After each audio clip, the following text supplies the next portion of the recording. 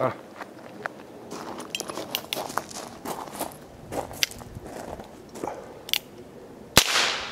Ah. Look at that thing. What's wrong with me? I don't know what's wrong with me. Let me try again. I think there's a cap left. Oh well. I've just lost it in my old age. I can't shoot anymore. I'm sorry. Hickok 45. Yes, percussion revolver. It had the percussion, but that's all it had. Okay, we're going to talk a little bit about conversions today, and a little bit about this particular gun, the 1858 new model Army percussion revolver that was used so widely in the Old West and in the Civil War. Okay, so this one's kind of a cut-off version of it. It's kind of a sheriff's model, you'd say.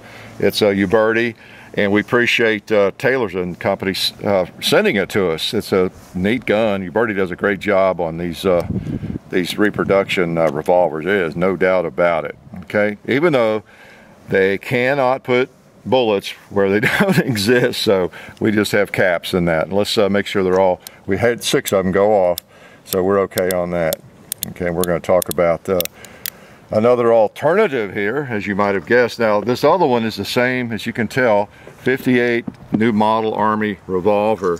And for those of you who are not as familiar with the Remingtons, maybe you've seen a lot of the Colts, and a lot of people love the Colts. These were patented in 58, but they really didn't go into production in any major way until about 61, I think. And they were used in the Civil War. I think there was a fire in the Colt factory right during the middle of the Civil War, so they actually used more of these. They were a little bit more expensive, but the military ordered even more of them. Soldiers like them. I've always had a, I don't know, love-hate relationship with these things because they're kind of ungainly and big. They don't have that great feel in a way that the Colts do, but they've grown on me over the years, to tell you the truth. They really have. I used to not like them at all, but I have developed a bit of fondness for them, partly because I've gotten used to the feel, and they also work better. They're easier to load and get the cylinders out generally. They discovered that, of course, back in the day too. It's not just a modern realization on my part. If you could go back and interview some Civil War soldiers, quite often they'd choose one of these because they were just more trouble-free. They're very strong. They had the top strap, just like the Colt Single Action Army or the Remington models 1875 that came out, the cartridge gun that was well built too.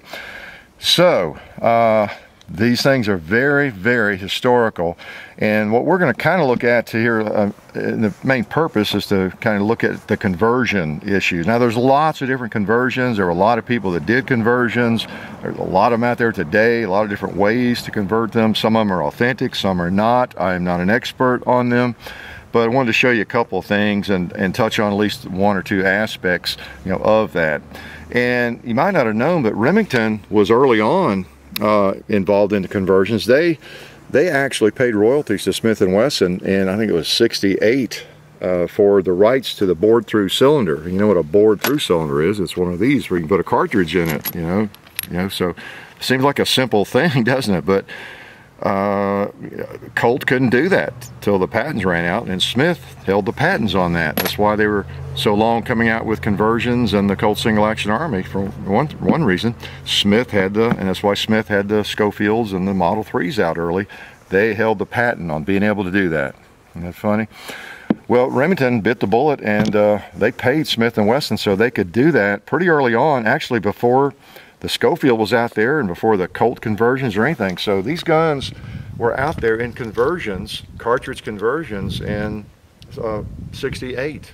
Okay, so and you can find reproductions of these today. Taylor's and Company has them, other people have them. You'll see them in gun shops, and they're fairly true to the originals, but not exactly right. They've got a wider plate on the back of the cylinder and some different things, but they are cartridge conversions, and they're in the spirit of the original conversions. All right, So conversions can get a little dicey. I'm always careful what I have to say about conversions because I don't know everything about them, just enough to be dangerous. And they're kind of it's an interesting period in our history. It really is firearms history, where we moved from the percussion revolvers to the converted percussion revolvers, and then into the revolvers that were made to handle cartridges. So interesting period, lots of different things going on. There were a lot of backyard gunsmiths who would actually convert these things, and then the factories would make conversions like they did of this in '68 and all that. So, but anyway, we also have one of these modern conversions. Now, there was nothing exactly like this, to my knowledge, back in the 1860s, exactly like this, but it's the same principle. And these are available. Taylor's and Company sent this to me too, so it's kind of neat to play with. But this is a cylinder that you can replace the percussion cylinders with and then fire cartridges. And we're going to do that. All right. Now, these are, you can get these for the Colt percussion pistols, the Dragoon, the Walker Colts, all of those. The Navy, 51 Navy and everything. Now, one advantage again to the Remington was it's pretty simple. You don't have to hammer out a wedge and all that. You just pull that out, and you got it on half cock, and if you're lucky, you can just pull that thing out of there. You turn it kind of clockwise to push the hand up there, and sometimes they'll surprise you and come out very easily. Sometimes this will surprise you and go in easily, but these are brand new. This is a brand new pistol right here, and so all the tolerances are kind of tight. So let's just see if this works. Okay, so you see how it works. Now you can't just put this in there, but I mean, that wouldn't work. You got to have a plate that wouldn't, see, you'd have something like that, duh. And so what you have is this plate that goes on the back, and so you essentially end up with something that's the same size, see, as that. Basically the same size. And you've got 6 little firing pins, spring-loaded firing, I believe they're spring-loaded little firing pins on it. And so that goes through when the hammer hits it and hits the primer. Okay, pretty clever. I should have thought of that. All right. And these were, you'll see these around, Taylor's and Company and R&D basically combined to market these. I think a Howell Old West conversions. It's all the same cylinder, okay, same one.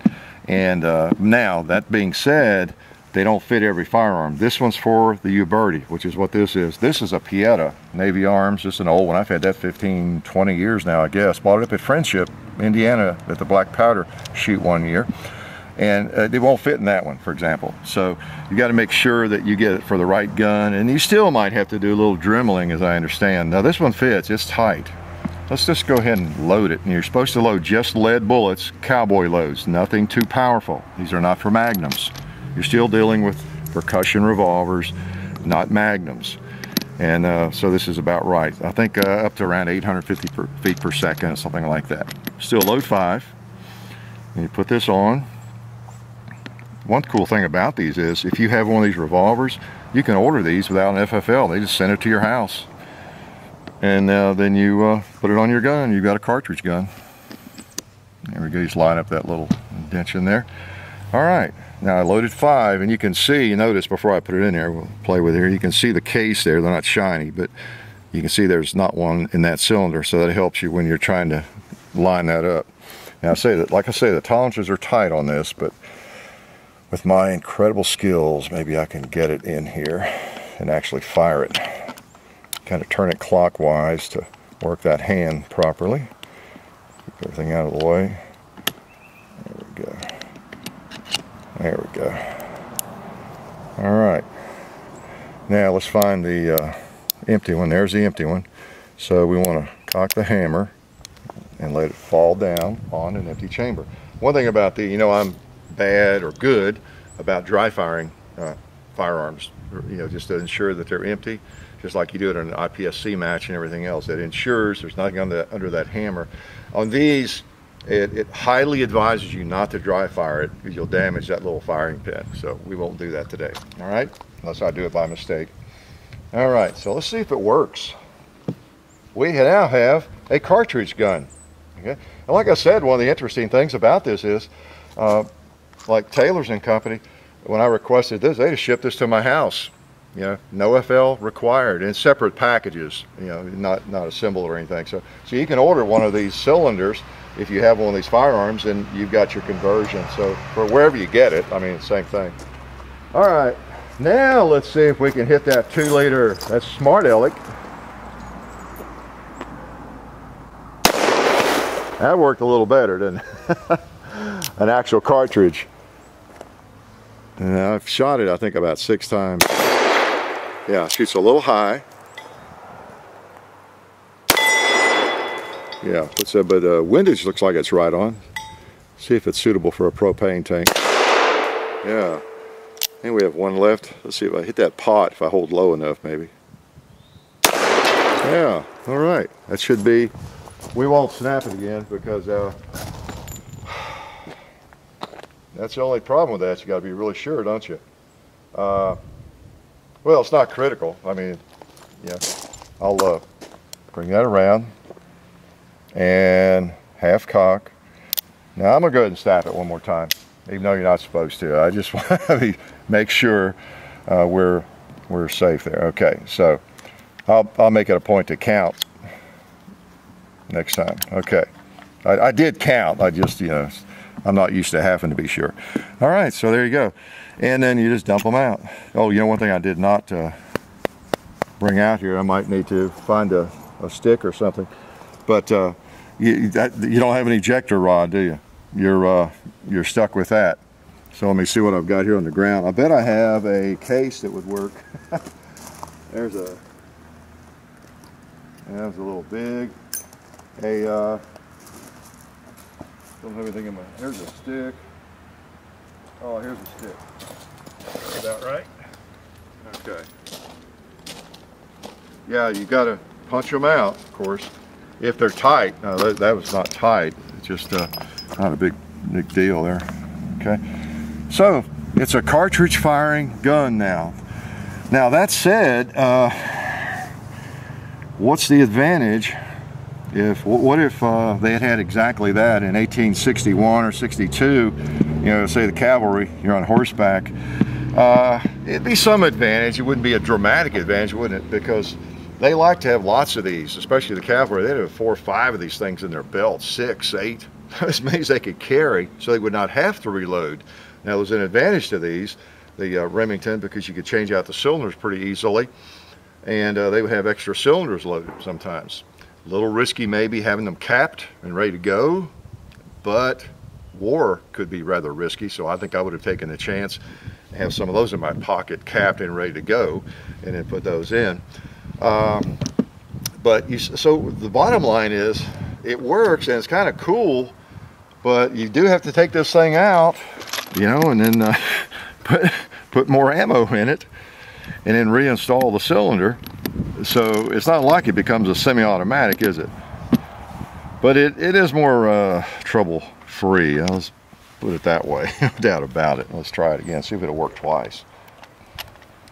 It does give you another option, I think. We're not talking about combat tactics or anything here with something like this, or it's just kind of an interesting firearm, and also interesting in a historical sense, because these were not exactly like this, but they were used. Now here I go, wrestling with it. It won't come out the other side, so I got to get it. These are so tight. Oh, there we go. Probably if I did this for a few weeks, I would get the hang of it. There we go. All right. All right. So we have 5 rounds. Let's line up, drop it on an empty one, like right there. That's an empty one. And let's shoot it again. Let's take out that 2-liter.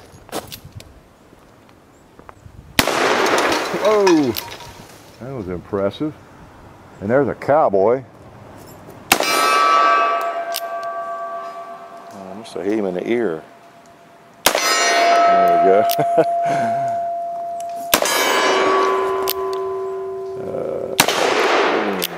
Okay, we're empty.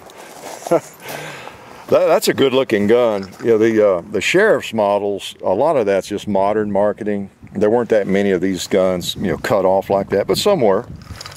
Gunsmiths would do it, you know. be a lot handier. I mean, it's a pretty big gun, but compared with that one, it's a lot smaller. Okay, so let's you know, the process. You have cock. There you go. Remember, you got to fire lead loads in it.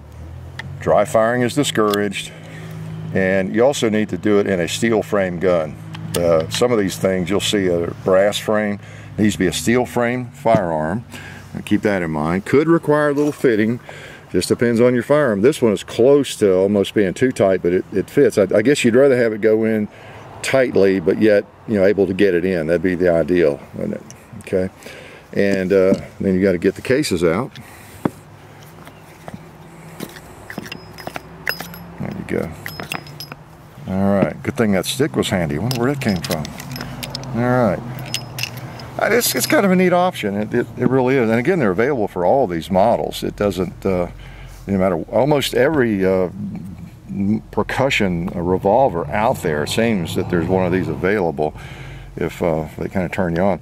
Now, one question I know you're thinking, some of you, I can read your mind. You're thinking, at least those of you who know, these are 44 caliber. See, 44 caliber says right on the barrel. The you know, Remington New Army was a 44, famous being a 44, just like the Colt 1860 Army, 44 caliber.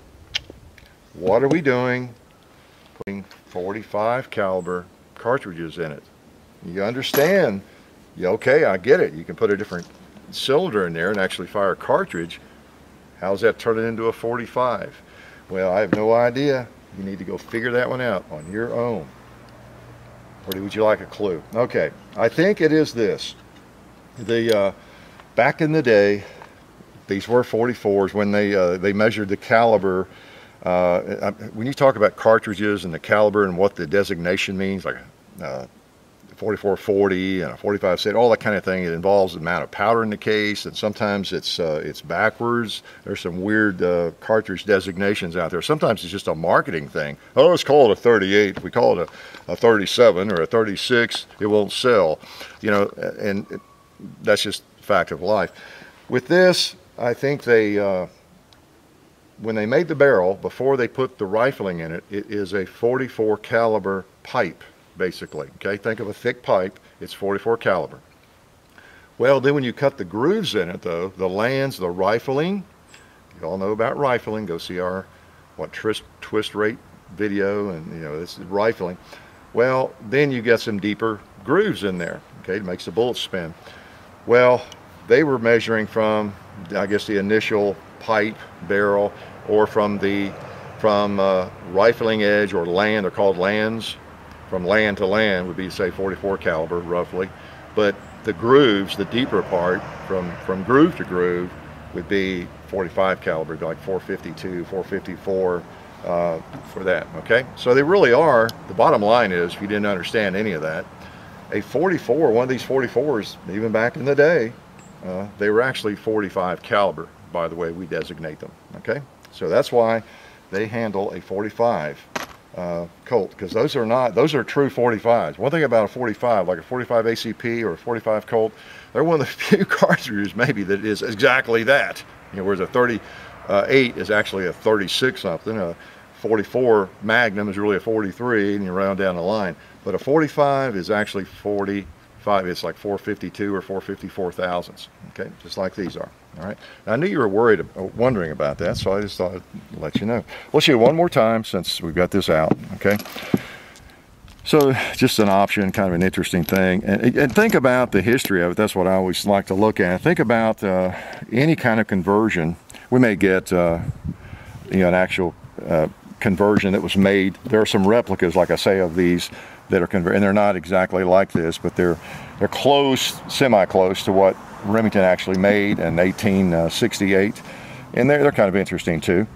So we might get one of those on the shooting table here one day. So let's put this in, and again, because of your hand there, you want to spin it kind of clockwise to get it, and probably as it gets dirtier and dirtier, there we go. Hey, I'm getting better at it, aren't I? That's a cool little gun.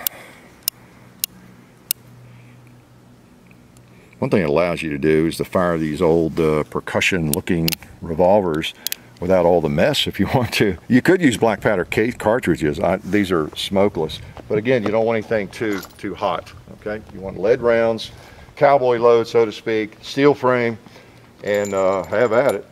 It's pretty neat. So right now, what I have in my hand is really the same, even though you got to go through that process.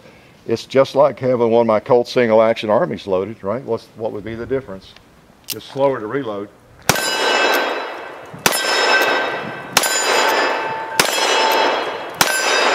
That's 5 because I can see 5 on that target. So anyway, just a little bit of information about the conversions and the Remingtons especially, and you know, something that any of us can do. You can order these. You're taking a chance, I guess, in a way. You may have to do a little fitting, as I understand, but I went ahead and got the Uberti pistol and the conversion cylinder for the Uberti, and that way, pretty well assured it's going to fit, and it does. I think if I used this a while, it would get easier and easier probably to get in there, so loosen it up a little bit. So pretty cool. I don't know if it's not really an innovation, it's been around a long time. But again, this is kind of a modern thing, this particular cylinder, but the concept goes way back. You know, that the concept goes back to late 1860s, and there we go. Neat old gun, lots of history there. Life is good.